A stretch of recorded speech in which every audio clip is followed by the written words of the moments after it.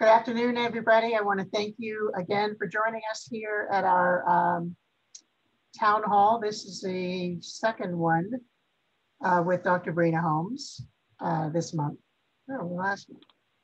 We're really glad to be able to have such great connection with Dr. Brina Holmes and Sharon Lee Treffry, our state school nurse consultant, to get the information that we as school nurses need to do our jobs. And we're really grateful that you're here. Thank you for the questions that you've been posing for us to bring to Dr. Holmes. And if you have questions today, feel free to put them into the chat box. And we'll see how far we get with the questions. We're going to continue with those that were not answered last week, as well as additional ones that have come in, and we have quite a few. So Brina, we are going to turn it over to you. Thank you again for being here. Thank you, Soph.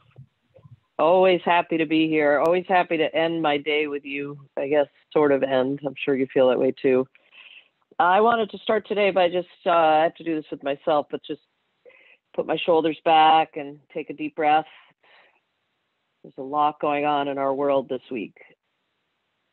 And I wanted to acknowledge it, that a lot of uncertainty, a lot of refreshing of the browser to see if we have any more information about our election. We have more cases. Those of you in the Chittenden region, you know, we've lost all internet connectivity in our UVM health network. We had a cyber attack. The pediatricians at University of Pediatrics today did not have a schedule, so people just walked in and they had to say, I'm your 10 o'clock. So it's just the absolute gift of Vermont is that we care about each other, we're gentle with each other, and we know that the success of our work is collaboration. And so start there with gratitude. I also wanted to start with information sharing. So there's ongoing question and a lot of energy that a medical home knows a result on a patient, a student, or a teacher, and school nurses would really benefit from knowing that. And I've heard that it's not going great and that you're not being pulled into the team and that you're finding out through the regular pathways several days hence or so I can't really make, so what we're hearing, and then on the doctor side, we're hearing that they're not always seeing people in person where they can get a release sign that they can share information with you, because they're still doing some telemedicine. And also they're often just sharing results over the phone. So I wanted to acknowledge that getting permission signed to speak to medical homes about students is still a top priority. I'm sure you work on that every day for the list of students who don't have that form. I also wanted to acknowledge that the disposition form that we made as a draft that you could use in communities is a great tool, but it only works if you're in person with families because they can't sign it remotely. And that there are difficulties in information sharing when you don't have permission signed. So all I can really say as a system person or a state person is try to get back to some sort of team and try to get out. Don't try to do it at the case base, but try to get systems in place where how are you going to communicate with medical homes? And so people have asked if you can get verbal permission to share. And, you know, once you start asking lawyers questions about sharing information, you're going to come up against a lot of guardrails, as it should be for privacy. So I just want, but if you're in a team and you're part of the medical home in terms of the care of your shared patients, I think there are different protections. So I wanted to lead with that. I'm always happy to hear from you if you're having challenges with my pediatric colleagues, because I know you are. And then the second thing, I started my day at 8 o'clock with the music teachers and Secretary of Education and Elisa. And we just wanted to acknowledge that we think music's amazing and important. And we are not, our task force did not overvalue athletics. we put forth guidance in our Strong and Healthy task force about music education. And in this second revision, we tried to add a little bit more back in with the science that you could sing in a room alone or play a woodwind or brass alone. It's not enough for the music teachers because they love music and they want more and more opportunities. They also acknowledge that they want it to be safe, but it's kind of separate than that really interesting other force field in our society about sports. So the winter sports guidance is not Soph and Brina's task force. So it just is. I don't really want to get too political about it, but there are forces.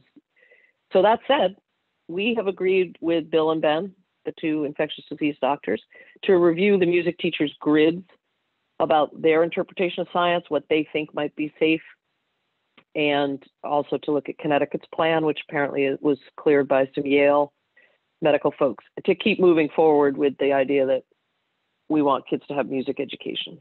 So a lot of you have advocated for this beautifully. I loved that. When I would see the end of the email that it was a school nurse, I thought, now that's cool that school nurses are kind of amplifying the voice of music teachers. So thanks for that. I also made a few mistakes last week, which thank goodness I have the slide and tell you every time we meet that I often misspeak. Well, hopefully not often. And Clayton does a nice job bringing your questions forth, and then we correct the information. I also have Sharon Lee Treffy with me today, who's actually much more knowledgeable in some of the details and really could have corrected the mistakes last week, what was being respectful of my rambling. So last week's concern was that I was speaking about the use of wipes with children, and the guidance is clear, you shouldn't use wipes. It talked about like diaper wipes for, that those are safe for the environmental health needs of children, but they're not good for COVID prevention. So we're sticking with adults do the cleaning with the exception of soap and water. Okay, I'm ready to roll. Here we go, Clayton. Picking right back up, I think. So let me close down your faces so I can. All staff and students are required to wear facial coverings in the building. They must also wear them outside if adequate distancing can't be maintained. If a person's in a room with a door that can be closed, such as an office, can they be alone without a mask? We have a protocol here. You must knock before entering. Okay, we talked about this last week, but I'm going to tell you again that we want the guidance to state always mask in the building. And that's because we don't want any opportunity for misinterpretation of that you need a mask when you're in the building. So that's the official sentence, official answer. However, this scenario where you actually have a protection in place that you will not be randomly entered, bombarded. Again, this is your own journey with your mask. You need breaks. You can take them outside. You can take them in your vehicle. It may be that you can find a space like this with a closed door. So this is a common sense answer, but the guidance is clear. You have to be masked in the building. What about removing a mask in an office area where there's plexiglass? No, just no removal of masks unless you're absolutely alone and can create that space. Next slide. Younger students pre-K through 6 should remain in the same cohort, and yet older students mix for education purposes. Can you explain why you're saying that? So I really appreciated this question today. It came through on email that this might be one of the remnants of a 41-page document that's gone through 2 revisions, because early on we talked a lot about pods and cohorting, and we still like it because it produces more simplicity in contact tracing. That said, we've learned a lot in the last 7-8 months, and when high school kids are exposed to the virus or have the virus, it's really not that many people that are identified as close contacts, even though they move about. So we're not that hung up on pod, cohort, or not. So that's kind of a non-answer, except to say that the clause at the end, is it allowable to combine classes due to staffing issues? If good seating charts, absolutely. Increased number of staff out daily for symptoms and testing. That is so important to state out loud. That is true. And we'll be in a position to not have kids in days in person on days if we don't combine classes. So this is a great example of where we need to bring our guidance along for the current environment. This is exactly what I want to hear from you all, because this is allowable. So and you've heard me talk about this, we have elementary school kids who are potted, but then at 3 o'clock, they enter into an after school experience. It's a different group. We even have some kids that have a third pod that they engage with on their remote days, if those still exist. So pods and cohorts have some value, but they're not absolute. And we are clearly seeing in Vermont that if all the other mitigation is in place, the mixing of students is not a high risk activity. Next slide.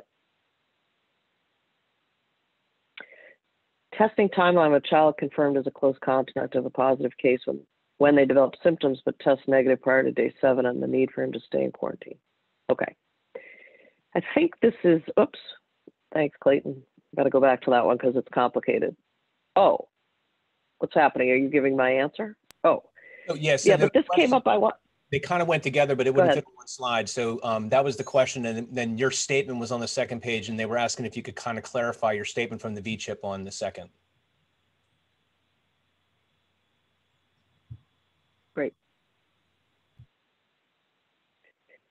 So this is really important. What we're hearing from contact tracing that obviously with the first time you speak to a close contact, the advice is quarantine and be tested day 7, because at that point, almost always a close contact is asymptomatic.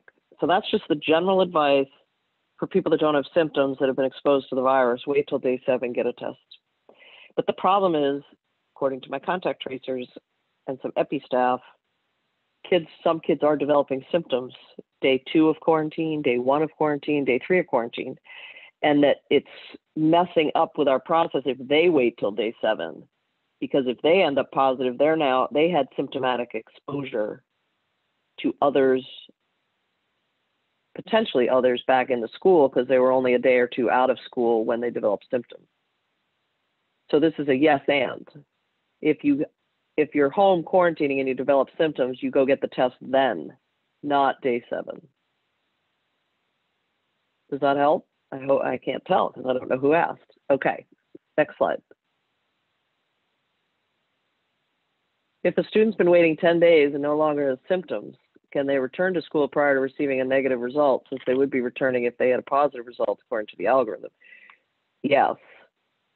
But this relates to what I said about UVM cyber attack. It is unmanageable for me that someone's waiting 10 days for a test result.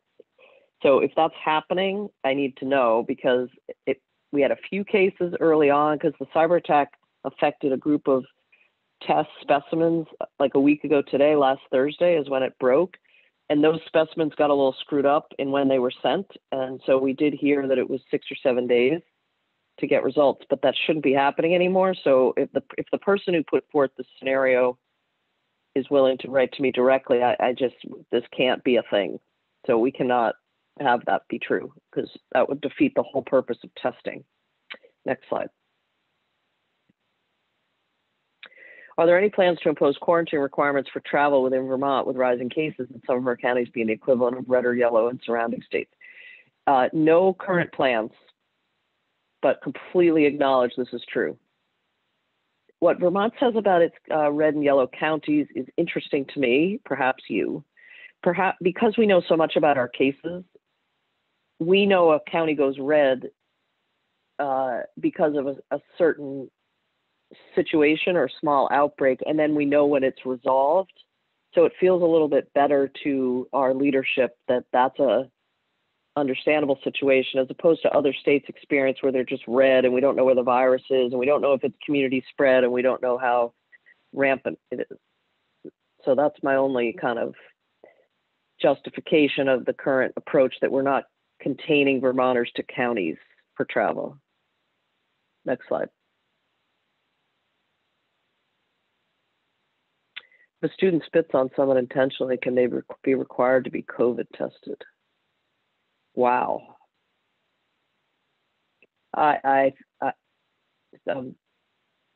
looking to Sharon Lee here. I'm going to say yes, because this fits into communicable disease. This is like sexual, my adolescent health background is helpful here, which is adolescent health would say, in a communicable disease, sexually transmitted, there is some legal protection around that, especially HIV, if you have a needle stick.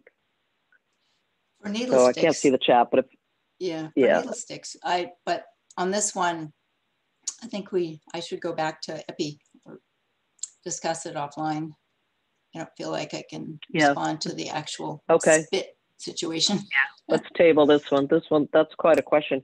Remember I said last week, I'm just going to say again, because it might be a new group of you, or like your questions are really extraordinary. They're super helpful in our journey. So keep them coming. Next question. Will Vermont ever differentiate between case rate counts in Vermont counties when limiting travel? So right now, Grafton County, New Hampshire has a lower rate, Elk County, than Washington County, yet we can't travel New Hampshire. So I think I just answered that. So the current policy in Vermont is not to define our case rate by county for quarantining. That could change, however. Next slide. If schools go fully remote over the holidays, would that include daycare or just schools? Staff are worried they will not have access to childcare and be trying to teach students remotely while caring for their own children. There's been absolutely no conversation about childcare changing its in-person experience for Vermont kids. Truly no conversation. And it's an important thing for me to say out loud, because so many of you have young children, but you also have pre-K and you know a lot about this field. Our childcare providers have exhibited extraordinary courage and leadership since March, and they don't have intentions to not care for kids. So I think they feel heartened by the experience of having the kids back with them, and they also have really strong partnerships with us at the health department when there are cases. And it's a pretty rare event, as you may recall. We would hear about a childcare now and then, and it's been really rare this fall to have cases in childcare. Next slide. Are there any plans to utilize the anterior nary swabs for COVID testing in children more widely? The nasopharyngeal test is traumatizing. So 100% yes. We almost always do anterior nares in children. I'm curious if this person had a personal experience, and it may be that you went to a site that didn't do the anterior nares, but our pop-up sites are the only place I know that still only do nasopharyngeal, but pediatric offices and pharmacists, hospital settings are doing anterior nares, and our college settings are all front of the nose. And the supply chain for this is adequate. The part you'll find interesting, I think, as clinicians, if a child can self-administer the test and then the provider doesn't have to wear full PPE. And the pediatric community has been debating for weeks, what age do we think a kid, when witnessed, you stand in front of them, what age do we think a child can adequately do his own nostrils? And so a lot of the pediatricians with kids are testing it out on their own children. We think it's about age 5, as long as you're standing in front of them and tell them to hold it in there for 10 seconds. Next slide. If students are sitting outside or spaced 6 feet apart, do they need to wear facial covering? No, but really be careful about that 6 feet. Next slide. How do we handle kids eating at round tables? They'll be facing each other. Most of our tables are round. So if this is a little kid question, they should be 3 feet apart, and the round tables have to accommodate that. So you'd need a tape measure. And 16 to 20 kids could sit in a circle outside for 3 feet, definitely. So it's just really about the 3 feet is, the research that we have on that is about 3 feet from one person's mouth or nose to another person's mouth or nose. So round tables are okay if their circumference, is that the right term? Diameter. Their diameter is long enough. Next slide. Regarding students who tell the school nurse that they had symptoms at school, but then tell their parent, tell the pediatrician the student never had them. Oh gosh. My concern is half these students really must have been fibbing, but there are some parents who are pushing to get their kids to school. So this is great. I feel like we talk about this every week, and it gives us an opportunity to just pause in our belief in a strength-based approach to our hard work with families. So the kid, this scenario is predicated on you being in the clinical situation of witnessing the symptom. So that child does not return to school because you sent them home with symptoms, and their return path would require an alternative diagnosis, a resolution of the symptom, or the test, as you know, from the algorithm. So I think this gets us back to some sort of trusted clarity between you and the pediatric community in your town, because this question implies that a pediatrician is sort of overruling your observation or your clinical diagnosis that a child had a symptom. But all so important. I just was this afternoon speaking with home-based childcare providers who were describing similar scenarios, that because their comfort is in the center because they don't have school nurses, and they would send kids home with symptoms and they would be back the next day with sort of pediatric clearance. So I get that this isn't as perfect as we designed it in our heads. How about that? Next slide. If your child's daycare is in red or yellow, is this considered essential travel? Daycare provider. So I think this question means that your childcare provider is outside of Vermont. And if that's true, I need Sharon Lee, because that's a pretty rare but important scenario. Well, it's for the Sharon Lee, what do you think? Yeah, that's essential. They have to travel to get their child there. If they have no other child care provider, that's their family's arrangement. So that's essential care. That's how we responded earlier to the similar question. Okay, thank you. Because it's a back and forth daily thing. And Sharon Lee, you want to say something about the child that fibs? Our favorite word, verb. I know, I just love that. Sometimes, and you probably all do this, is you call the family and you let them know, well, this is what the child is telling me. And sometimes that works where then the child and the parent have to negotiate that. Kind of takes you out of the negotiation. You're just reporting what you observe and any relevant vital signs, and you're reporting the complaint. So I would give some more responsibility to the families to help navigate that. And why is the child reporting things that are not reported? Okay. Yeah, that's a great point. Next slide.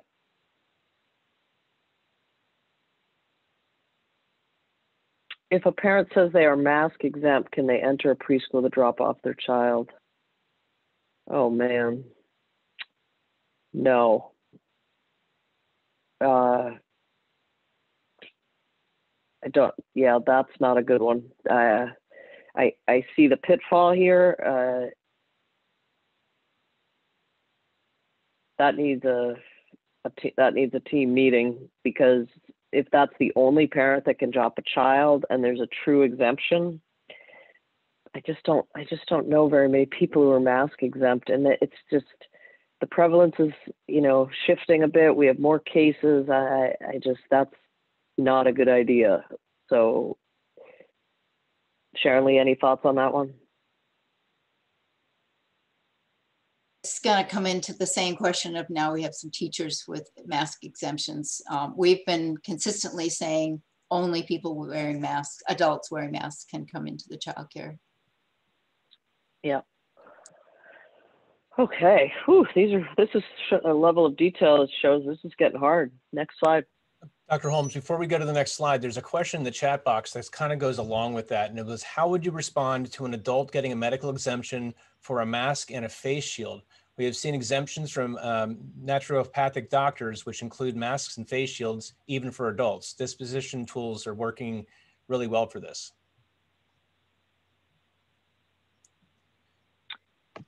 Sorry, I asked that question. The disposition tool was in regards to the last one about the fibbing of the child. Oh, phew. Hi, Dory. So those were two separate. Well, first of all, I'm so glad the disposition tool is working. So for those that, if that's not in your world right now, it does seem to be helping a lot. An adult gets a medical exemption for a mask and a face shield, meaning they don't need a mask. They've been told they can do a face shield. They've been told that they can't do a face shield or a mask, and they have an exemption from a naturopathic doctor that says that. And we have several students that are also getting, teachers and students are getting exemptions from naturopathic doctors. Okay, Dory, I'm going to say that you reach out to me separately. We need to, this might require, you know, Dr. Levine and others. That's not something I'm comfortable with. Cool, thanks. And then when we get the response, then we can share that out with everybody. Thank you. That'd be great. Okay, back to slides or back to chat? You know, I do love a good chat box. Slides for now. There's a lot going on there. Okay, keep doing slides. Okay. Are school nurses required to report data on the annual report for fully remote students and homeschooled students? I'm going to give this one to Sharon Lee. Yeah, that's such a great question. The students that are homeschooled, not enrolled in anything in school, you don't have to report on them. If they're enrolled in school, or they would have been enrolled, and they're taking part of your remote academy, they're part of the report for immunizations and annual report data. Great, next slide. How about the child who reports traveling and the parents who say, no, we didn't? So this is similar to what, you know, this is sort of either it's a fibber or it's, you know, that the child needs support with parents and school nurses talking about this disconnect, or the child is reporting the facts, and we have parents who are not complying with quarantine guidelines, and that also requires some pretty strong leadership on your part or someone in your school to say that this is concerning and not following public health guidance. Like I should have said at the beginning, but I said this last week, we are absolutely going to rise or fall on this travel piece. And the press conference tomorrow is going to be entirely focused on schools and travel, because we have a new toolkit from the health department. I hope Sharon Lee's, I'm sure, shared with all of you.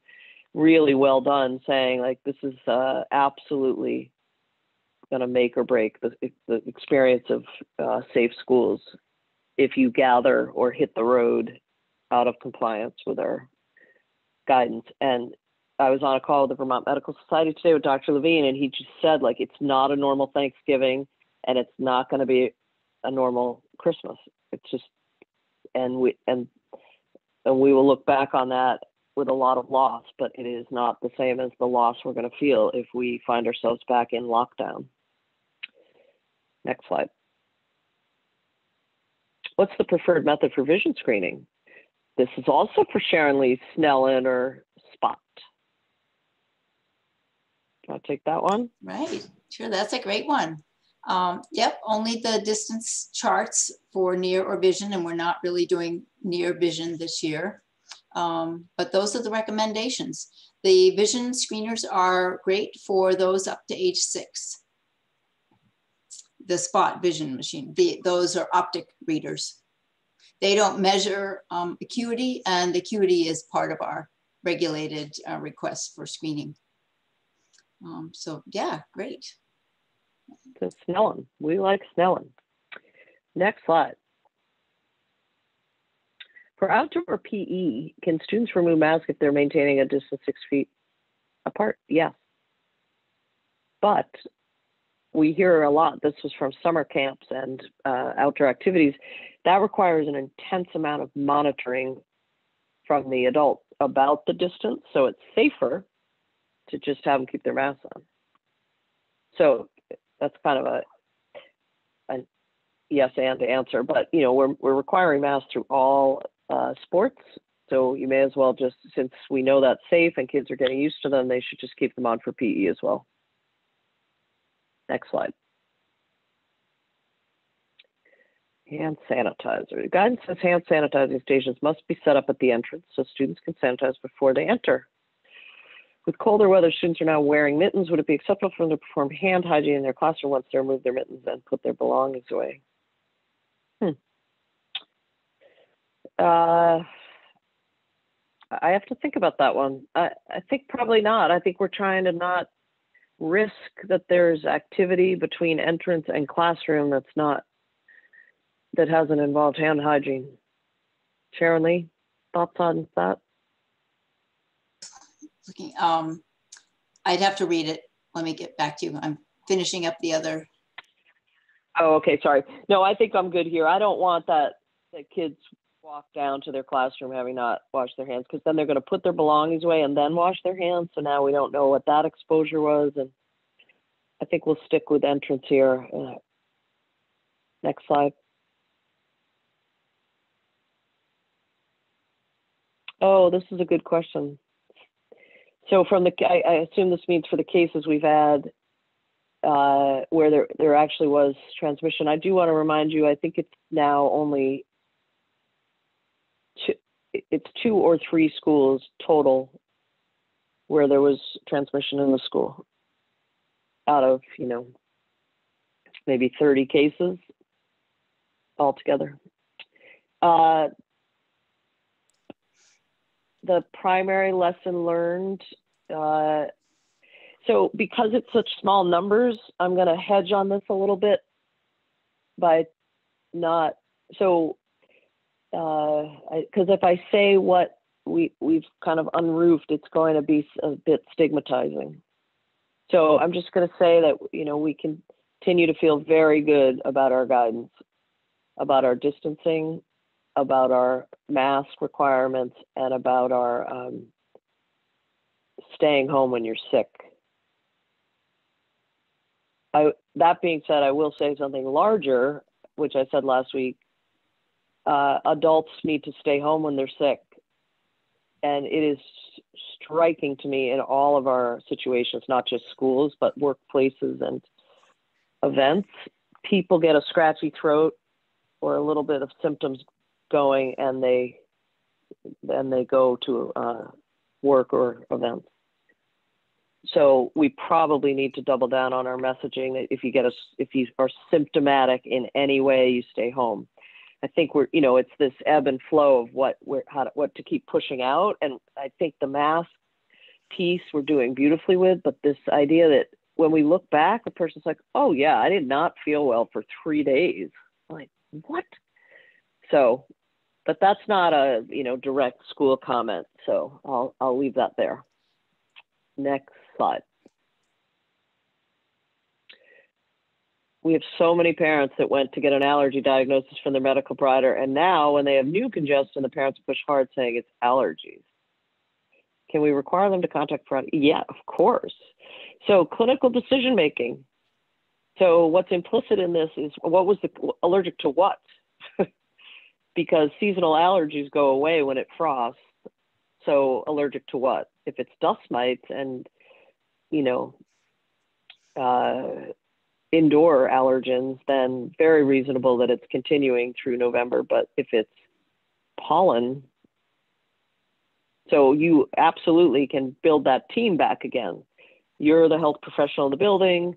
your job is to really parse out who's sick and who has allergies, and you'd like to have your families explain better. I mean, with the kids you know well, I'm sure you know what their allergen is, which would help you make this clinical decision about new symptoms. Next slide. How is it safe to hold indoor sports that have no access to fresh air? Well, I don't think the gym that they're intending to not have the same air quality recommendations that we have in the rest of the school.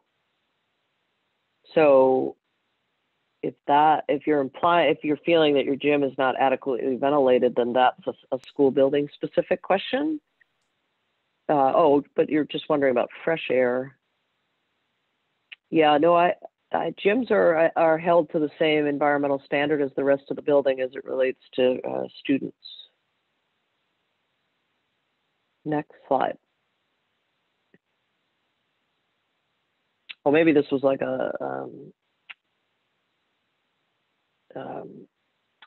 continuation. When students return to school, no, it's just a header. Yeah. Okay, I got it. Okay, when students return to school and the parent has not followed the advice of the nurse or the healthcare provider per the algorithm, should the student be excluded? Yeah, these are so hard. I mean, the word exclusion is a little bit tricky for me. That's a hard word for me in education, as you know. I think there needs to be a very significant conversation that occurs that you in your position are able to say this is not appropriate to be here. But I would need to know a lot more about the specific example. But in general, yes, you are in the health position to keep your school safe. So a student that's ill or coming back without an understanding of why she's ill or he's ill should not be there.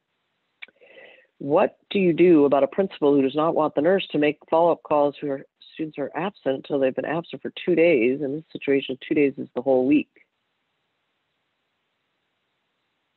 Well, so this is sort of a relational question, which is, I like to get to root cause. And so why? Is it because the person feels it's not a good use of your time? Is it taking you away from another activity? I need much more information, but my general concept is I absolutely love understanding why all students are absent. This precedes COVID. School absenteeism is one of my career passions from my work. And it's been shown that when someone in the building calls and checks in on a student who's absent, that it improves the emotional, the climate of the school. So I guess maybe this principal needs more information from you or someone else about the importance of tracking absence in general, not just in COVID. Next slide. What should we do about providers that are not following the algorithm? We've had issues with 2 different providers not providing an alternative diagnosis and allowing the student to return after they feel better. So my first thought is your school liaison, your great nurse partner, or I guess not always a nurse, but your school health person in the district office, because these get elevated to me at times, and I do make phone calls to colleagues to say, are you familiar with the algorithm? And it's proving to be difficult for our schools if you're not following it. And to date, I haven't had too many of those so that it would be prohibitive for me just in terms of my time. I'm very willing to do that for this question, the person who posed this question as well. I just like teams, and I'm sorry for the broken record. I just want you and your school liaison and your medical providers to meet and have a Zoom call and say, gosh, we're heading into the respiratory season, and I really want to get our communication clear, and this algorithm is really working, that kind of thing. Next slide. What's the current guidance about college students who return home from red and yellow counties? Do parents, siblings need to quarantine? Okay, so there's been great messaging about this. I can send Clayton sort of I'm not always finding everything perfectly on the website, but when kids come back from college, they have to quarantine, and your parents and siblings don't quarantine, but you have to act differently in the house, you as the parent or the sibling. So you have to mask if you're in congregate, in shared settings, and you have to keep 6 feet apart and no hugging and all this really hard stuff. I mean, you guys, I've got lots of, well, now just one college student, but I've got 20 somethings coming from red zone. So that Vermont, we're still grateful. We do have a day 7 test option for these young people. If they're coming home for an extended period of time, you can bring them in, quarantine 7 days and get a test. That's not true in other states. So this is difficult, but essential. Next slide. Based on updated guidance around shared materials, can students work on a project together or play together sharing toys? Yes. The key to this activity is wash your hands, do the activity, share the Legos, wash your hands again. So it's not that that's the shift we're making. It's not the product, or the material that needs the sanitizing, it's the hands. Next slide. Depending upon where children are referred to by their PCP for COVID testing, it takes 12 to 24 hours or 3 to 5 days. Many of our families or blue collar families have to stay out of work 3 to 5 days versus 1 to 2 makes a huge difference. I encourage families to plan with their extended family to help with childcare. Many families don't have that kind of support. I could not agree more. This is exactly why I love working with school nurses. COVID is we're so focused on the virus where we need to keep elevating the social emotional health of our kids and the social determinants of health that affect families in an unequal way in Vermont. So this is exactly right. I don't know, I can't fix this, but I absolutely can encourage you as that keeper of social determinants and knowing your families to try, again, meet with school liaisons and wonder, and this is going to get easier. We're determined to have more and more and more testing opportunities for Vermonters in the weeks and months ahead. Like truly, I just feel like getting a test and it's simple. I went to a party, it didn't feel quite right. There were too many people, I need a test. That level of sort of what we call the worried well. So I would encourage each community to use district offices to think about this. Where are the testing opportunities? What's the turnaround time? And making sure that there's equitable access for exactly this reason. Now, that being said, I'm sure it's in the chat. The UVM situation is horrendous. And the turnaround time right now, those tests are going to Mayo and it's taking 5 days. And that has nothing to do with equity. That's just a system issue. Next slide. Okay, with regards to contact tracing exposure, what are your thoughts about mixing? Is it too soon to allow this? So I think I answered that earlier, but I just want to reiterate it. That's exactly right. This is an imperfect scenario, which is the mixing versus the contact tracing. So right now we're saying it's okay to mix. And there may come a time where I'll have to come back to you or the school guidance will have to shift that we feel that there are too many close contacts identified when we do have a case based on moving into different pods and cohorts. But right now, with all the other mitigation strategies in place, it is a low risk activity to shift pods. Next slide.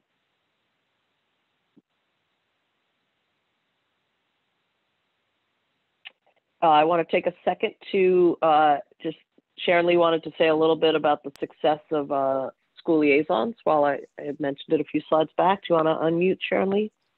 Thank you. Yeah, that is reminded me when the nurse was talking about difficulty following up on the protocols that they feel best and not having support with the principals. And we've had at least 3, and I know of others as well, liaisons who've been working with school nurses around these issues. And one of the great successes is bringing in your medical consultant, either on virtual meeting with the principal. Some schools do that weekly, and it gives a whole new light when the medical provider there is shining their light on the school nurse and agreeing. There have been lots of other team work with liaisons who are working with a whole group of school nurses in their district and bringing that perspective in, and just reminding you that it's okay to say, you know, I have extra experience. I have a license in healthcare, and I can help with these. And having another voice is sometimes helpful. That's so great. We've had a lot of successes with liaison. A lot of good stories from your colleagues. I think we addressed this. How do we best address situations about students traveling and not following quarantine? I mean, this is absolutely needs a conversation. I think, you know, it's not really a time to sort of turn a blind eye, right? And then this one I don't really understand, but Dan French talking about our actions being linked to licensure. How do we react to that situation? Whoever had this question, I need to know more. I've never heard Dan Frenchy talk at all about licensure. And Sharon Lee, do you know anything about that? Not that one specifically, but I'm thinking of immunization laws, and that educators, leadership, principals, superintendents are responsible for their license, and the license requires that they follow state law. The state law in immunizations is that the administrator is responsible for ensuring that gets done. So that is an example of how the educator has to practice their scope. So I don't know if he's using, your licensure is to follow the rules. Yeah, I'm not sure if it's linked to the question above related to travel. We've talked to AOE a ton about observational, if you're noticing something in your school that doesn't feel right or isn't right, that what is the pathway? And they would really like to field those concerns at AOE. That's not really, because we don't have any authority in public health for this, that's those situations. And many of you have stepped forward and noticed some concern about distancing of children and things like that. So that if that pathway is not clear to you, I can get you the inbox, the way to do that at AOE. Next slide. And I can send that to you and Sharon Lee, that specific email, so that you have the whole email, and then you can respond back to that person specifically. Yeah, we have our guidance from Elisa, who is really encouraging individuals to use the chain of command, share your concerns with the leadership, put it in writing in an email, and ask how you can work together to support it. And if that doesn't work, I'll put the email in the chat box here. Okay, non-custodial parent travel. With regard to quarantine, we understand students may visit a non-custodial parent in other states. However, is the expectation the student and the non-custodial parent will avoid non-essential activity? Yes. So this is such a key turn of language here. So expectation, yes. So what we've really encouraged, so first of all, you start with the principle that a child should not be singled out or punished because he is divorced parents or parents that live in different states. And then someone that has a relationship with this family can set expectation, or at least explain that the red zone is high risk for all of us, and that a child seeing his parent is the essential part, but the rest of the activities are not. But what's implied in this question, that really requires a relationship.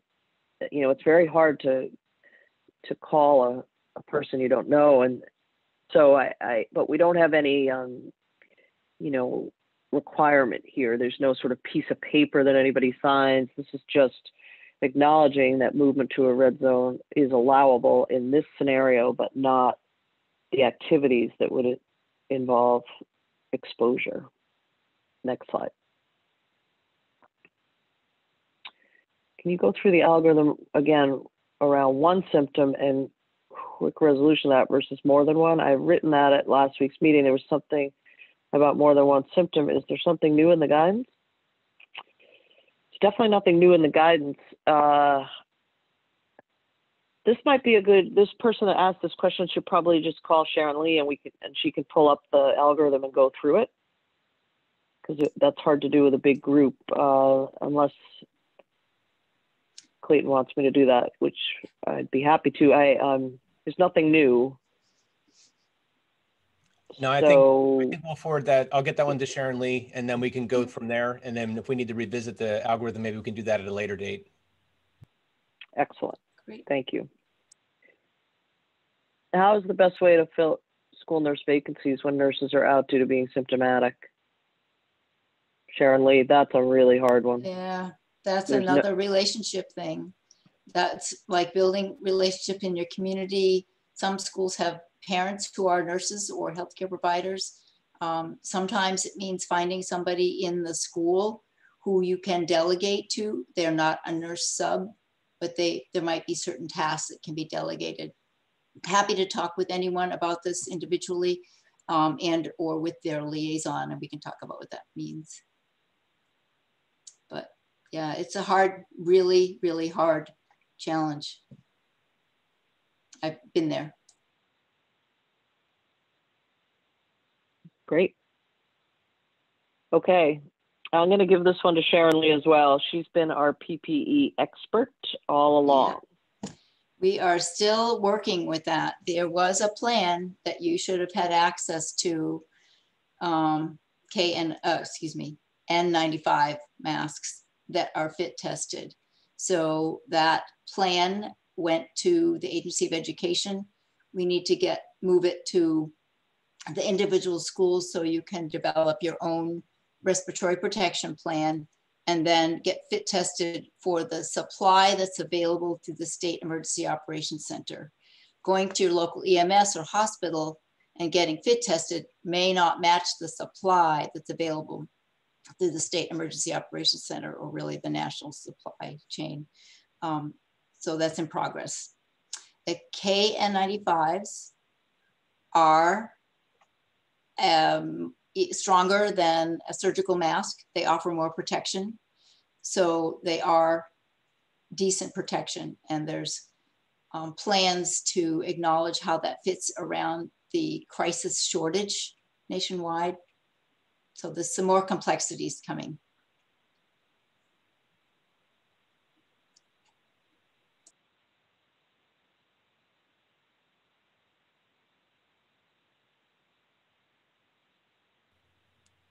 Dr. Holmes, I think we lost your speaker. Oh, no, I got put on mute. Thank you. So why then do we have guidelines for outdoors without masks to be 6 feet or more? It's inconsistent. I don't see the inconsistency. I mean, you can't eat with a mask on. So we're just allowing for that.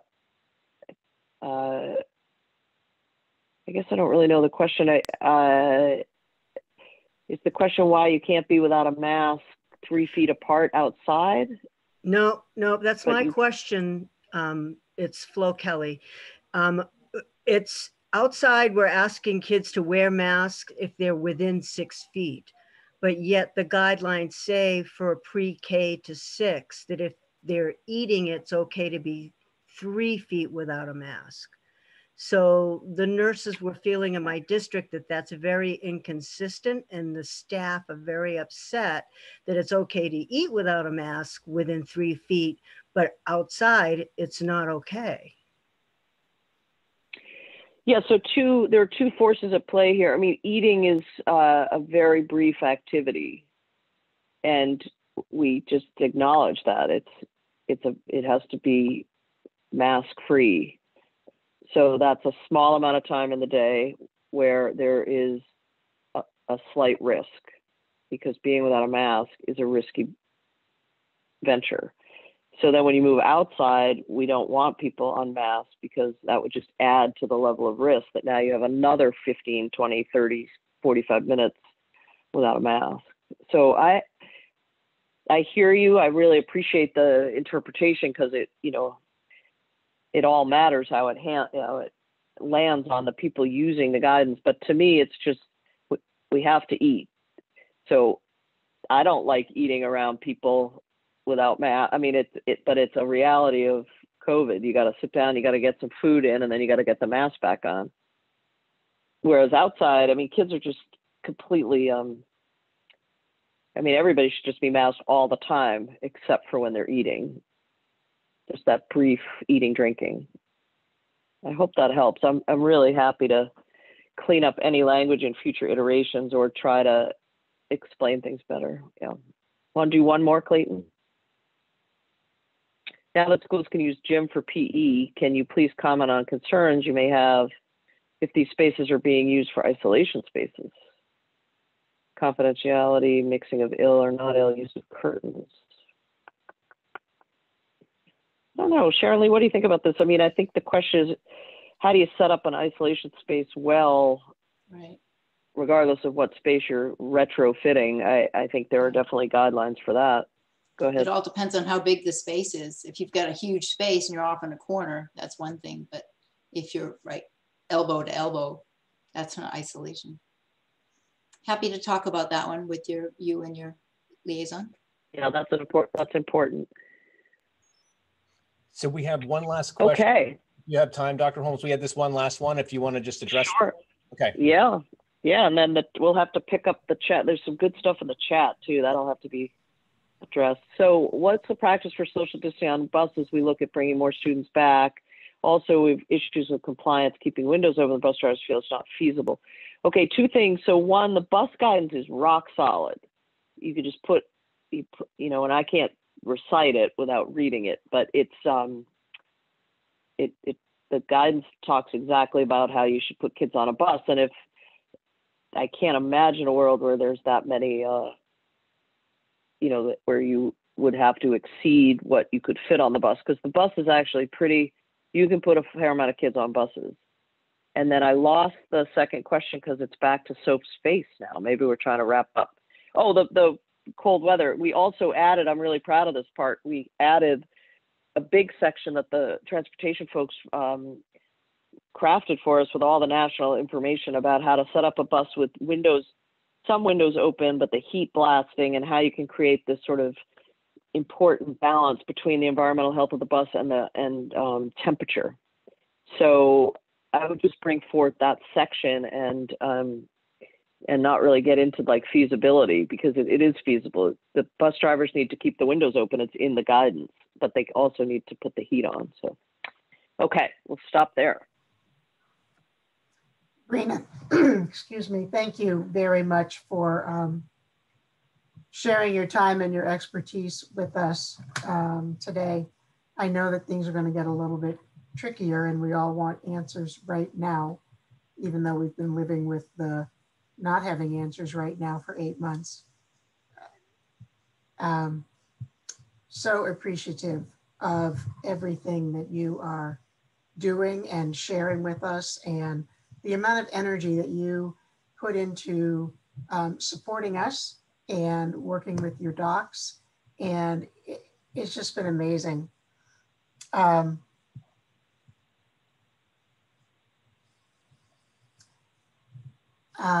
Again, thank you. I want to let all the school nurses know we will not be having a town hall next week.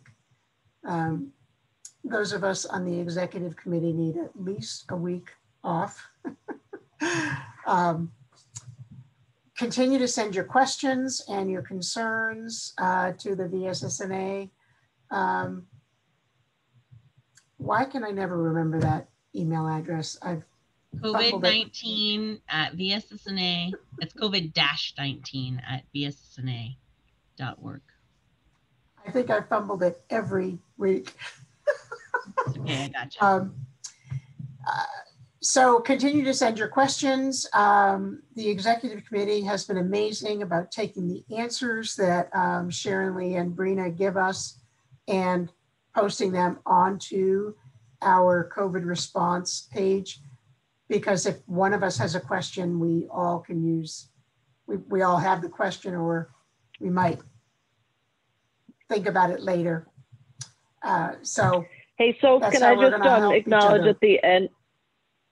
Yeah, I just wanted to acknowledge at the end there that the chat is so rich today because someone posed a question and then someone answered it for them. You're starting to become this like self-contained, maybe you already were, you really don't need me. And then I love that Nate and Sharon Lee, thanks so much for, posting and cutting and pasting, because the more you guys have the information in your hands, the better we're all going to be. So keep calling your school liaison, keep reaching out to us, and I'll see you again soon.